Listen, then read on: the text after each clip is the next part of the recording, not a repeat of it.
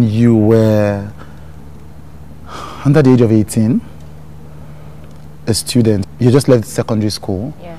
And you hadn't yet gotten into the university. Yes. You say something happened to you. Yeah? Something very painful, you know, beyond painful. Can you tell us what that is? Tell me what that is. It's I have to say, like, this is the first time I'm going to be coming out, like, public to discuss this with someone. Yeah. It's only my family members and definitely my husband that knows about it. Okay. Take your time. I was still in secondary school and I came home. Meanwhile, then I was staying in Ilorin with my parents. I was born in Ilorin. Right. You know, I went to my primary school in Ilorin, but my secondary school, I went to Gifted School Academy in Suleja. Right. This was still in Kwara? Both Suleja and Ilorin and Kwara? No, Suleja is Niger State. Niger State. Close to Abuja. Right. So, I returned home for a particular holiday, and then my sisters, they all told me, oh, they are now going to a particular, like a club, you know, but it's not a church, it's a club. They were doing their services on Saturday. It was more like a gathering of young people to just come and dance, praise God, and listen to the word of God. That was how they explained to me. And the kind of person I was then, I was this kind of person. I was the vice president of the fellowship in school. I believed in tying hair to church, you know. I didn't really want anything hip-hop, you know, jumping, that kind of gathering. So immediately my sisters told me that that's the kind of gathering. You meet a lot of people. You meet prostitutes that have given their lives to Christ. You meet cultists that have given their lives to Christ. I was like, isn't it not scary to be in the midst of all these people that I don't think I want to go. They're just like, Busola, just come. I reluctantly went, and I saw the different people that were there. It was clear I was the youngest. So I was always pinching my sister because the way they were dancing, I felt, no, this is not it now. This looks like a club, you know. But then it was like, this is like a new way of reaching out to people to know God. So I was there. They said time for first timer to stand up. I stood up and I introduced myself. My name is Busola Mokpiton, secondary school. Then I now chipped it in that I explained my journey there, that I didn't want to come here. I thought people would be like on serious set of people. You know, how can people be praising God like this? But listening to the word of God, you know, seeing people talk, it's really amazing, and I'm so excited that I came here. I was really a bold child, like I could speak up in any gathering. So after the meeting, that was where Pastor Biodun preached, Biodun Fatoyinbo, he preached. After I finished preaching, he came to meet me after the service, after the meeting. Is the General Overseer of the Commonwealth Zion Assembly? Yes, COZA, yes, is the senior pastor there. But then it wasn't COZA. Yes, it was called Divine Delight Club. Right. Yeah. It wasn't yet a church. It wasn't yet a church. It was just like, and he wasn't married then, but he was engaged to his present wife. So that's how he came to me, and he was like, such a bold young lady, like I've never seen someone like this, you know. It was like, wow, you need to keep the fire, that please, can you do something in the next meeting before I go to school? He asked when I'll be going back to school. So I said, okay, what can I do? That I can sing, I'll just try to sing, not like I can sing very well. He said, oh yes, that's great, that he plays the keyboard, that he would help me out, would rehearse together, things like that.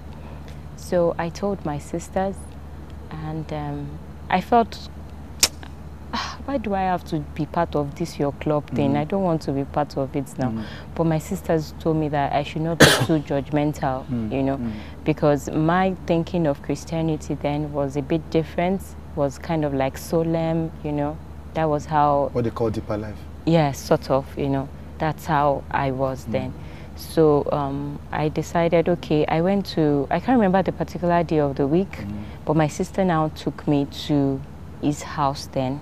Right. He was living with his father. Right. The wife too there will be there sometimes, I guess, because that particular day she was there as well. Right. So I entered the When living did room. your sister take you to his house? Because I was meant to do rehearsal. Right, for this thing that he invited yes, you for that next meeting that I was meant to sing. Yes. So she left me there. I entered the living room. He was already seated with the keyboard. Right. And as at then, I didn't have a phone, no mobile phone. Even my house, we didn't have any landline. So it was more like, I've already told you this, just work it out, you know, come at that time. Right, right. So that's how I rehearsed. And so this was his father's house? Yes, his father's house in the father's living room. So he asked me what kind of song. I think I even remember the song, you know. What song was it? I will serve you because I love you. You have given life to me, something like that. So I'm not a great singer. So I sang it my way, and then it was like, oh, great, rehearsed. I went back home. And the next meeting, I did the song. And as I was singing, someone came out to give his life to Christ. I got to realize the guy was actually even in cult, you know. So it was really a very touchy. Where did the person come out of? So from the congregation. So okay, like, so you went to his house. You did this rehearsal. Yes. Then you did the thing the next meeting. Yes. I sang the next meeting. It wasn't a Sunday. It was a no weekday. Saturday. Right. Saturday. Right. It wasn't a Sunday service. Just Saturday gathering. Saturday evening. So while you were singing, this person came to give his life to Christ. Yes.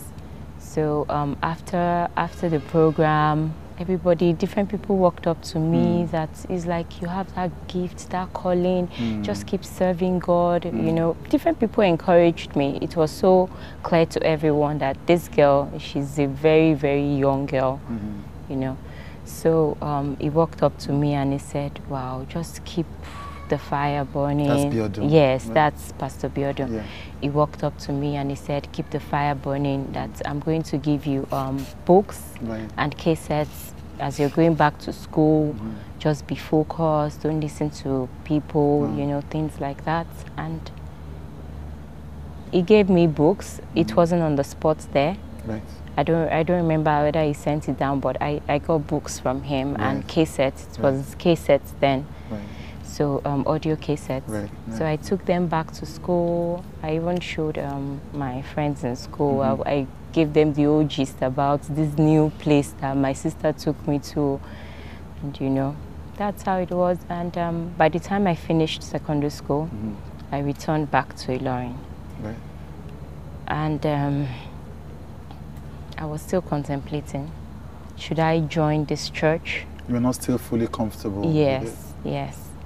Because I went back to school. The kind of fellowship in school was totally different from what I experienced during the holiday. So it was more like I was living a dual life, you know. So I really wanted to come in terms with the particular belief that I want to flow with. Am I going to be like the FCS, the way I was in school, or I'm ready to join this kind of new environment? So I told my sisters, and they were like, see, this man is worded, he's now in church. It's Commonwealth of Zion Assembly. Right, by the time you came back from school, it was already a church. Yes, it was now already a church. So that's how I joined the church. When I joined the church, I joined the choir. Then we were at, we're using a particular mall, Adamabola, or like that in Ilorin. There was a supermarket downstairs. So I was part of the choir. I would go for my rehearsals, everything. I just wanted to serve God because my background is I'm from a polygamous family, and seeing some things play out in the family, I didn't want my life to be like that. Like more or less like when I was in secondary school, as I was coming out, you know, this send forth that they are doing for you, and they're telling you you are going into the world. You know, I was beginning to get scared of this world. Like, so I was having that mind that I want the kind of world that will make me happy. And since I was already a Christian, I was just like, hold on to Christ. That's all. So I wanted to serve in a church, you know, just be zealous for God the way I was already zealous in school. So I joined the choir, and I wasn't talking to anybody. I would just do my own thing. My sisters were involved in self-fellowship. We would go for evangelism together, and but you were still in your shell. You were still afraid of this world that it told you to be careful about. Yeah. And again, you know, because it was a bit difficult for me to really integrate myself into the church, because of where I was coming from. The FCS was totally different. Yes. What's FCS? Not even Fellowship of Christian Students, something like that, you know. So I joined choir, and then one day they told me, oh, even sing a song now, lead. I couldn't really sing very well, but I sang. And one particular day, Pastor Biodun now came to me. It was like, that you don't like to talk. How are you? You know, you just look at me. How are you? Hope you're good and everything. Just be like, I'm fine. And then he started coming to my house. Right. And all of us in my family, we were so active in church. When I mean extremely active in church, more like the Amokitans are so passionate about COZA, so passionate about Commonwealth. Anywhere we'd go, we'd just keep dragging everybody to the church, dragging everybody, just come to church, come for self-fellowship, things like that. And we were going through our own personal family issues, quite all right. Did it have to do with the fact that it was a polygamous family, or what were the issues? Yeah, my father wasn't always around, you know, and then right from secondary school, we're already facing financial issues. And while I was in secondary school, there were times I would go to school without provisions, but nobody knew. I was very good at coping with things. Not discussing with people, you know. I just needed to let me study well, come out of school, enter university, and get a good job. You know, I really wanted to be there for my mom in particular, because I just felt she had gone through a lot, you know, things like that. This particular time in church, he came to meet me. That's Pastor Biodun, and then he said, I noticed you're always all by yourself. So you came to meet you in church? Or yes, like after a fellowship. Like you're always all by yourself, things like that. Hope you're good, you know. So I said yes. So he said he was going to come to my house the next day. Had you ever done that before? No, no. So it was because he said you wanted to find out more about why you were quiet? Yes, he just wanted to sort of know more about me, things like that, because we were always going to church. I guess people sensed something was wrong, like in terms of family. Maybe we didn't even have money, things like that, but we never opened up to anyone. We would just take care of our own business. There were days we would go to church, no food, but then we'll go back home and sort out issues, you know. So the next day, he came to my house in the morning, and then my mom was in the kitchen. So I told my mom that, my pastor is here. He came in, he greeted my mom, and then I told my mom that, my pastor says he's going to buy some things on Taiwo Road, that I should just accompany him, you know. So I remember that particular day, my mom was like, Sola, which one is this one now? She said it in Yoruba. I was not like, Mommy, it's my pastor now. I'm like, there's nothing, you know. So my mom said, okay, no problem, greeted him. As in, my mom saw that, he left with me. So he was driving a white Mercedes-Benz here, like the old, I don't know the model, but old white Mercedes-Benz. And that was where we sort of started interacting. And started talking, like, you don't say things, you're always quiet, what's wrong, you know. So he was talking, I want to be a spiritual father to you. So at that point, even though in my world, I'm always very mindful of people around me.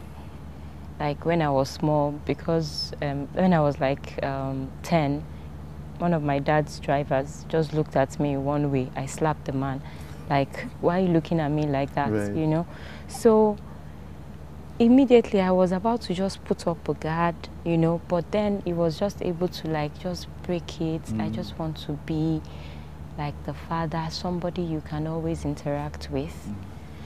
And then really, I didn't have like a good relationship with my dad. He was always traveling, you say. He was Yes, not always at home. yes, Yeah. at home.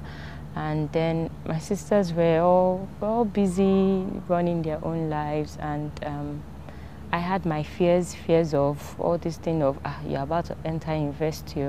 There's a whole lot for you to know about this new environment. It really I felt stifled in a way, you know, and I was a bit glad, like, oh, I have someone to interact with. So it wasn't that particular conversation that made me to open up to him, but it was more like within me, I just felt relaxed, like, okay, you know. He just talked and he went to buy what he wanted to buy. He dropped me back home. Then after some days again, he came to my house that, okay, he was going, because the church was about to move from that particular location to another location that is like Wonderland, that's where they call it. So we would go to that site to go and see. So he took me that particular day again to go and see that place. We just talked that he's doing this. He just wants me to be talking to someone. And meanwhile, all these interactions, he asked me one time, do you have a boyfriend? I was like, no, I don't have a boyfriend. I'm a virgin, like nothing. And he was like, oh, that's really good. That just keep yourself, you know, don't listen to all these people, even all these church boys and church choir members. So it was good. It felt like good advice, definitely. So felt like someone who was supporting you and who was helping, you know, listening to you. And concerned about me as well, you know. So it sort of just, I became relaxed, like nothing, until a particular day, which was a Monday.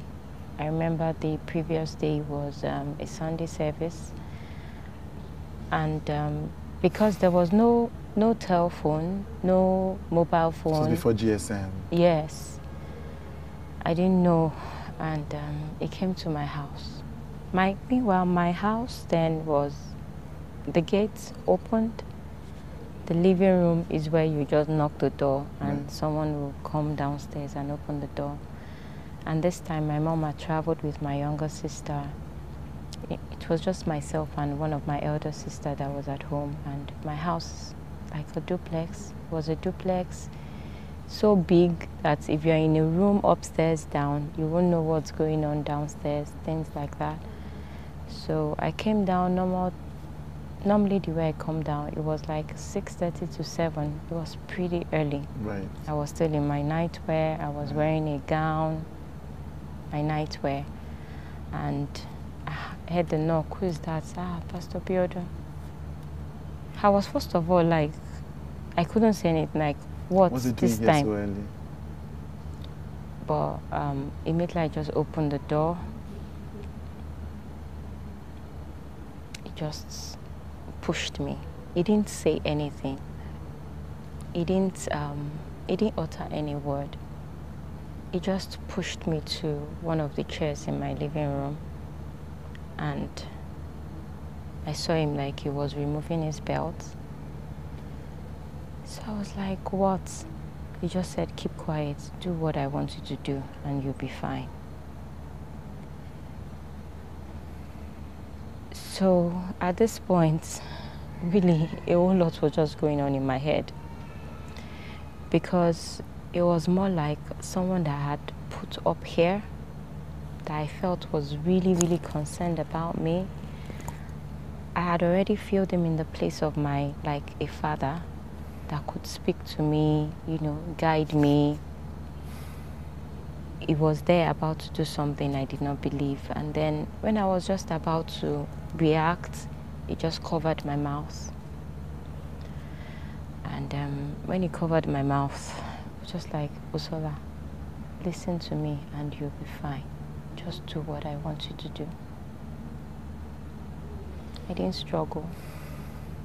I just left him, and he brought out his pennies, and I was wearing a nice gown. I was wearing pants, pulled down my pants, and that was how he found difficulty to enter, but he just kept, I was like grunting, I would cry, I was just doing a whole lot of mixed feelings and all that, and he eventually penetrated, even blood dropped on the floor.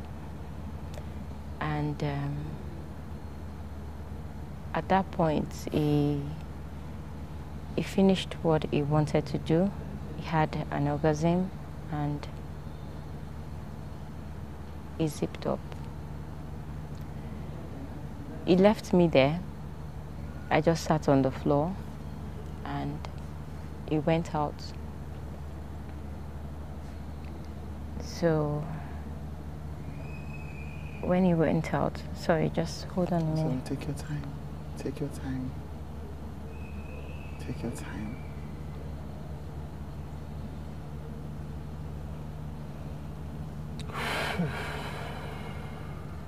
Because the thing, this particular time, as it looks like something that just happened, like an event, but a whole lot are damaged within me. As in, I don't even know how to define it. A whole lot. He entered his car. All I saw was he came back and he brought Crest. What is Crest? Toothpaste? No, a drink then. Mouthwash? No, a drink. Like a soft drink? Yeah, like a soft drink. Right. It was Crest. It had green contents. Right. I do remember. I think I remember Crest. Yeah, yes. So it was already opened. Right. He had opened it and he just poured it in my mouth. Why? I mean, I don't know. So he poured it in my mouth and I had to just be swallowing it as he was pouring, swallowing it. And he finished and he was now tapping me like, you should be happy I'm the one that did this to you. Okay. Right. So, and then he left. He said, I'll see you. He left. But I should be happy that he's the one that did it to you. There is a man of God that did this to me. You should be happy that the man of God disvirgined me, sort of. Okay, sorry. Let me be sure that I get this chain of events. And I'm sorry, because this is obviously a difficult thing. Yeah, it's fine. So you're saying that Pastor Biodun Fatoyinbo, and he was a pastor at this time. Yes. He has set up this church called COZA in Illinois. Yes, he was married. The wife had given birth. Oh, and he had the child. Yes, the wife had given birth to Shindara then. Oh, right. Very little baby. Boy. And you were in the choir? Yes. That he'd like to be your spiritual father? Yes. And so, based on that, he would come and visit you to help, encourage you and support you. Yeah. And then one morning, Biodun Fatoyinbo comes into your house at dawn at 7 a.m. Yeah. And without saying anything to you, when you open the door, he pushes you onto a chair. Yeah. He tells you to shut up. Yeah. And then he rapes you. Yeah. Okay. And then so he says, I'm sorry about this, but it's fine. I'm sorry. And then he tells you he shuts your mouth, literally. Yeah. And then does this. Yeah. And then ejaculates, has an orgasm or whatever. Yeah. And then goes out, gets a drink, a soft drink, so he doesn't say anything to you apart. He goes out, gets a drink, And you were so, according to you, were so overwhelmed, you couldn't even scream. You didn't even, you just, yes, it was, yeah, you were overwhelmed. Yeah, it was, at some point, I raised my voice. Yeah. But when he told me, and again, at that point, you know, when I joined the church, then, and my sisters used to say, oh, he used to be part of a cult group, something.